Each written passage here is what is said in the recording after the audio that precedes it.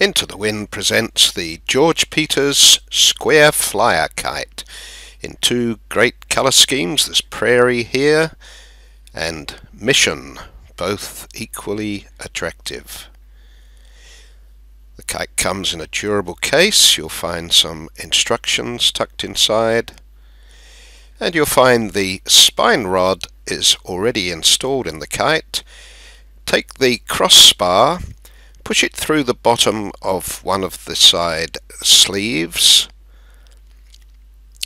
then it goes through the loop in the bridle line, then open up that fabric loop in the center, push the rod through there, and you'll find there's another bridle loop on the other side there. Make sure it goes through that and then into the top of the sleeve on the other side,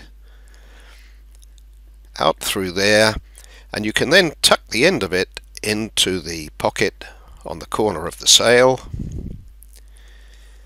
and go to the other side and do the same thing there. And that's all you have to do.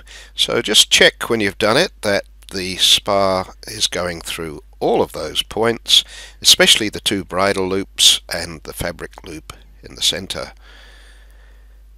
Now, to tie on your line, you should have a loop in the end of your line. Put your finger and thumb in, double it over to make a double loop or lark's head knot. Pop the toe point through there and pull it tight. If you want, you can use a fishing swivel instead. It's up to you. We're doing a long line launch here because there wasn't a lot of wind. If you need to do a long line launch, you can get a friend to hold the kite while you walk back and pull it into the air. The kite flies very well in a lively fashion. The tails make it quite stable and easy to handle.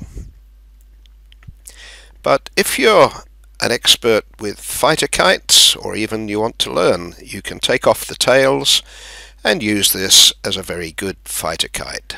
Either way, whatever you do, it's going to be a lot of fun, and whether you choose the Mission or the Prairie designs, you're going to have a great kite here from George Peters and Into the Wind.